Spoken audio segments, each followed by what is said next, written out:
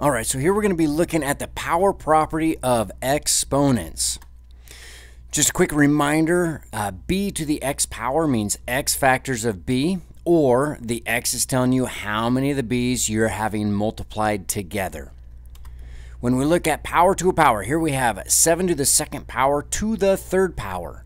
So again, the 3 here is telling you how many 7 squareds you have being multiplied. So you have 3 7 squareds being multiplied. So that's 1 7 squared times a second 7 squared times a third 7 squared, all being multiplied.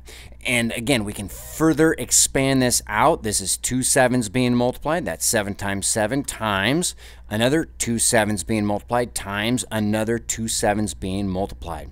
So here we have a grand total of 1, 2, 3, 4, 5, 6 7s being multiplied together. 7 to the 6th power.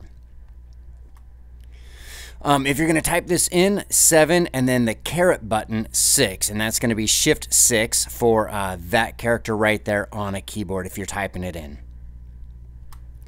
Here we have 6 to the 5th to the 4th power. So again, we're going to have 4 6 to the 5ths being multiplied together. So there's 1 6 to the 5th times another 6 to the 5th times a third 6 to the 5th times a fourth 6 to the 5th. We have 4 6 to the 5ths all being multiplied together. So that's going to be 6 to the some power because our base is a 6. So when we look at what this power is going to be in our brains, here we have 5 6s and another 5 6s. So now we're at 10 6s, 15 6s, and now 20 6s being multiplied. So 6 to the 20th power. So again, when we're thinking here, we're looking and we have 4 groups of 6 to the 5th or 5 6s. So when we do a power to a power, we are going to be multiplying the exponents. So for our property there, in words, to find the power of a power, you multiply the exponents. For numbers, we already did this example here. 7 squared to the 3rd power, that's going to be 7 to the 2 times 3 power, which is 7 to the 6th power.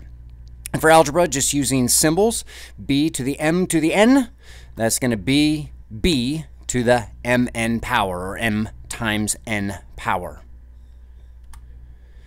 For power to a product, here we have a product, 5 times x, and it's to the 3rd power. So we're going to have 3 5x's all being multiplied. So there's a 5x times a second 5x times a third 5x. Using the commutative property and associative property, that's going to be 1, 2, 3 5's being multiplied times, we're going to have 1, 2, 3 x's being multiplied. So here's 3 5's being multiplied, 5, 3, 5's being multiplied, and how many x's being multiplied? That's going to be 3 x's being multiplied together. So 5 to the 3rd power, x to the 3rd power.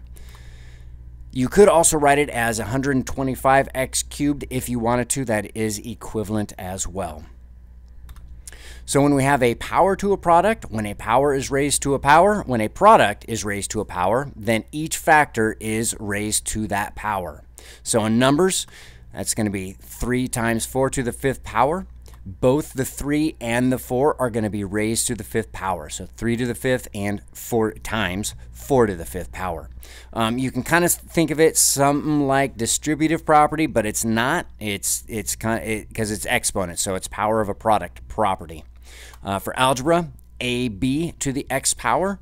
Same thing as with the numbers. Both the a and the b are both going to be raised to the x power. Another example. Here we have 6x squared to the 5th power. So using our power of a product property, that's going to be a 5 6's being multiplied because the 5 goes to the 6. And for the x squareds, we're going to have 5 x squareds being multiplied as well. So 6 to the 5th power is just going to stay 6 to the 5th power. You can go ahead and write it in standard notation where you actually write, what its value is, but this is fine for here. And then we have a power to a power here, x squared to the 5th power. So we are going to multiply those exponents, and that's going to be x to the 10th power.